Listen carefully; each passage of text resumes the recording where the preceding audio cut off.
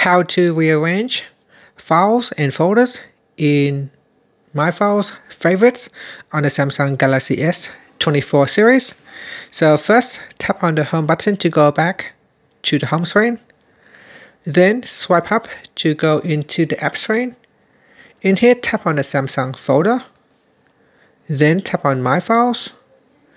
After that, we go down to your favorites section, and then simply touch and hold on one of the items.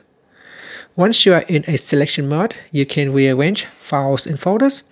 So in here, I can rearrange my folders and move the folder down to the bottom. So touch and hold on one of the items and then drag it up or down to rearrange them as desired. And here I can rearrange my files. And that's it. After that, tap on the back key to save the changes.